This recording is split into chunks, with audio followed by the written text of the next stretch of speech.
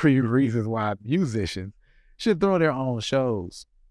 More control of the feel and intimacy of the show. Facts. I am a huge advocate of this. I say this shit all the time.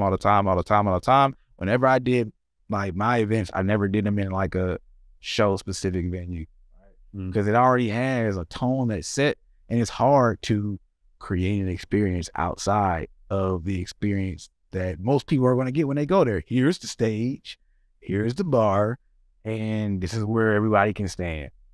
And you can't really change much about that. They don't really let you in many cases, and also the tone is already set, right?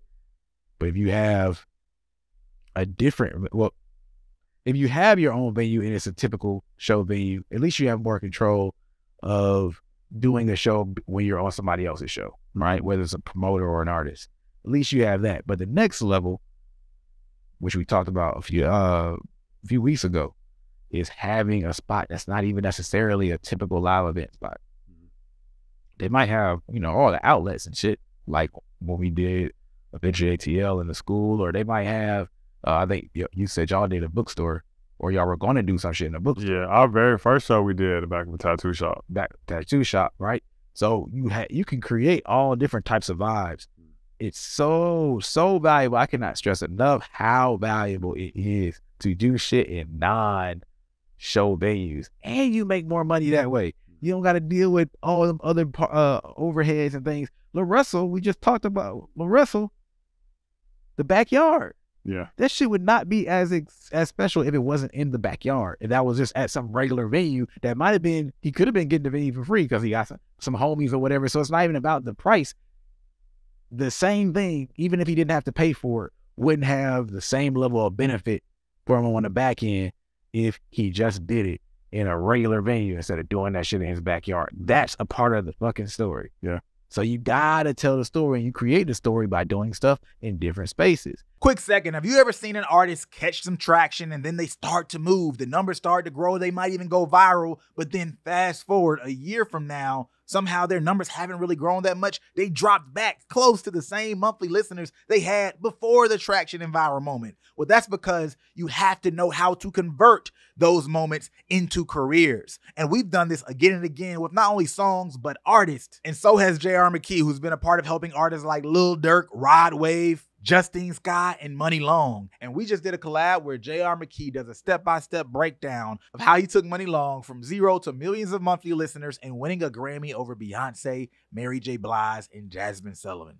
Check out this breakdown while we still have it up. You can check it out at www.brandmannetwork.com/Grammy. Don't forget the www or it won't work. Again, that's www.brandmannetwork.com/Grammy. Back to the video. Now, the second thing that they know is more earnings, which, you control more of it, you make more money, you have to pay less people, you don't have to pay the event space owner, whatever. So we get that. I think the last thing is just as important as that first thing. Those are the ones I focus on the most. More control and feel and intimacy of the show. And number 3 is you get a new perspective on show production. Facts. So much respect for it. You don't respect putting a show together until you put a show together. Amen. It's different. It's different. Like, you understand all the nuts and bolts, so you got all kind of respect for the team, the anything that goes wrong, you understand it more, but also it allows you to think from a different level of creativity too. Because when you understand those elements, you can think, when this happens, I'm gonna do that, or typically this is done this way. But now that I understand holistically, I actually realize I don't have to do it that way. Yeah. Right? Because this isn't gonna domino effect and shut everything else down. Sometimes we don't change stuff because we think it has to be done that way, or else none of the rest of this shit works. But once you understand it, it's like, oh no, yeah, I can move this and then insert something else. So that new perspective helps there. I mean, obviously when you scale up as an artist, just understanding how your team works, the nuts and bolts of everything, the new perspective is huge on this one. You got anything else that you want to add in terms of like throwing your own shows in terms of value? That makes it cool, that makes it more valuable. I mean, I would say controlling as many artists, getting new show production. I mean, kind of like I was saying earlier, you get a lot more control over the data, right? Like you get the emails, you get the phone numbers. Yes. you control the way you can interact with fans in the venue, which, I mean, most venues are typically pretty cool with letting you set certain things up, but, you know, if you want that complete control, you know, your show. But that one is huge to me because, like I said, that could be the difference between, like, a 100-person show financially isn't crazy, but 100 emails is very valuable. So I think, like, just being able to get access to that says a lot. And then I would say, I mean, I guess it does fall within the, you know, curation of the experience, but putting y'all on the show together also makes sure that you get the most favorable light in the event. You know, because every artist is going to get booked for an event where they put you in a trash slot. It comes with the territory, bro. So it's growing pains, you know what I'm saying? You're going to be first, you're going to be last, which everybody thinks going last is cool. Going last is only cool if you're the headliner. If you're not the headliner material, going last is a death wish, you know what I'm saying? Yeah. Everybody going home doing your set. Everybody know, I got no time, got the parking lot before you finish your set. Great, this is what I'm getting out. So, you know, but you get more control over when and how. Like, I know artists, when I first ever started working for that label I worked for, I remember there was this artist that we signed, and in his college days, he went to college like somewhere in Boston, and he would just like book acts to come through Boston and like make himself the opener, you know what I'm saying? But so he was also making money off of throwing these shows around the Boston area and using them as a way to like plug himself and plug his own music, which I always thought was genius because it's like, hey, bro, double dipping, you know what I'm saying? You make some money and you gonna make sure, hey, I'm going on right before this person come on. I'm not putting random little who the fuck, whatever. You can go first, you know what I'm saying? You can go last or whatever. So I think it's undervalued about controlling your position on the show because like you, to your point, once you understand your audience and the people that's attracted to the event, you know exactly where you want to put yourself. Like whenever we used to do Blue Summers, if there was an artist on the Blue Summer docket that we really, really fuck with, we put them like third or fourth because we know it's a great spot. You have enough time for all the early people to come in and get settled and then they're a little lit and they're having fun, right? And you're not like too far out where like people gonna leave during your set. They know it's still more to come, so they're gonna stick around for a little more versus like the first three and the last three, they got different issues. You know, different sides of the same coin with basically the same issues, right? But yeah, position on the show is super, super valuable. But other than that, man, I think they touch on all the big stuff on like why you should be throwing the show. I guess the last thing I would say would be the reason you should throw your own show is because nobody else is booking you.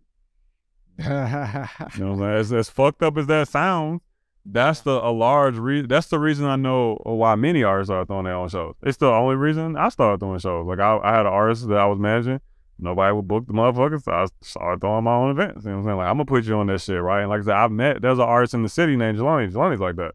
Jelani told me that's how he got started doing his own show where he wanted pretty much all the things that this said, like when it comes with control. But then he was like, yeah, man, I just know it's like I want to do shows like once a month and nobody was booking me once a month. So I started throwing my own shit once a month, however frequently he was doing it. So that could also be a reason you put a show together is that nobody else will book you for better or for worse. You know what I'm saying? For whatever reason is the reason people won't book you. I ain't here to talk about that. I'm just saying if it ain't happening, you can do it because it's not as complicated as people think it is to throw a show. It is complicated. Don't get me wrong, but it's not as hard as people would think it is, right? It's like a very simple show. You just need a venue, a DJ, you know what I'm saying, some performers, and it's people to help you promote it, put it out. Like that's it's a little deeper in that, but like very surface level. That's all you need to throw a decently successful show. You know what I'm saying? Yeah. And then you can build in production value and entertainment value as things go on. But like that formula alone, I've seen artists be able to put themselves in front of their first 20 people, 30 people, 50 people crowd. You know what I'm saying?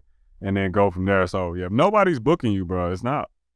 Maybe you gotta prove to people why you should be booked first. Put your money up, throw a fire show, get some footage of it like you said, and then that becomes your highlight reel. Now people will book you. You know what I'm saying? Like my artists when we did the Blue Summers, or not because we haven't put on Blue Summer, but you know, the early shows like that did help. I remember sending emails with footage from the first couple shows and like, yo, look at him. You know what I'm saying? He's a star. Don't you want to book this guy? Don't you want to throw us a bag to come out to wherever you at? See, this is something that we did very well. I actually didn't have anything to say until you said that last thing. The highlight reel for your artist, Rich.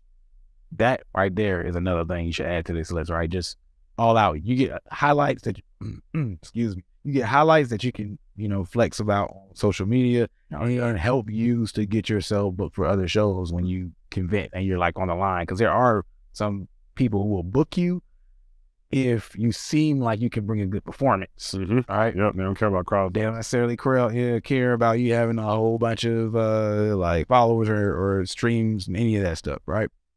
But, and this goes especially for people who are throwing shows, your show will go to another level if you look at everybody as your customer. Artists, this works as well, right? Because you need to look at your fans more as your customer than your fans. Not just, ooh, how cool I look, but how can I make sure they have the best experience ever?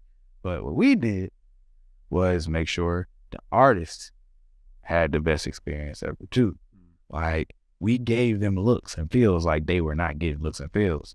Like, I don't know if you remember like some of the like shots, and, like one for Floyd, like, bro, we got a crazy like photo of Floyd that I remember, I still think of to this day. This nigga looked lit. Like, he was like the biggest artist in the world, you know what I'm saying? Like, you do that kind of shit, like, people are going to want to be a part of it. And you don't have to do as much to, like, find artists and convincing people, because they're like, dang, like, one, even if this wasn't big, just to have this shit for me to market later would be great. But they also are going to start to feel like, well, this is something official. Like, you will start getting better curated selection and everything. So, yeah, if you can think about everybody like a customer, that's the simplest way of saying it and serve them that way.